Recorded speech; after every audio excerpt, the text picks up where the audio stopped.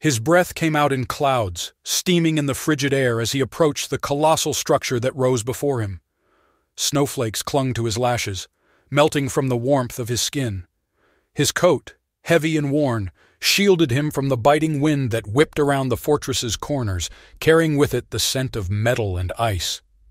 His boots crunched over the snow-covered ground, a steady rhythm against the howling silence. He paused, his gaze lifting to take in the towering edifice, its surface slick with ice, groaning under the weight of winter. This was no place for the living. The fortress, like a giant from old tales, stood defiant against the blizzard, its secrets locked behind walls as thick as they were cold. Inside, the air was still and tasted of rust and old stone. He shed his outer layer, revealing a suit that was out of place in this barren land. Fingers nimble from years of delicate work, he reached into his pocket and pulled out a small device, its lights blinking steadily in the dimness. With a final glance at the door that barred his way, he pressed a button and the locks clicked open. He stepped inside, the door closing with a thud behind him.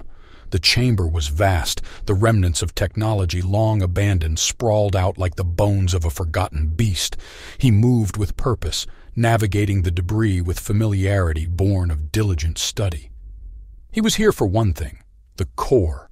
It hummed with latent energy, a dull glow emanating from its center. He worked quickly, attaching cables, his fingers cold but sure. And then, with a flick of a switch, the fortress shuddered to life. Lights flickering on one by one. His face, illuminated by the sudden glow, showed no triumph, only resignation. This was just the beginning. He knew that waking the fortress from its slumber would change everything. The world outside remained unaware, the blizzard raging on. But within these walls, a new chapter was about to begin, one of warmth and light, or perhaps of fire and destruction. Only time would tell.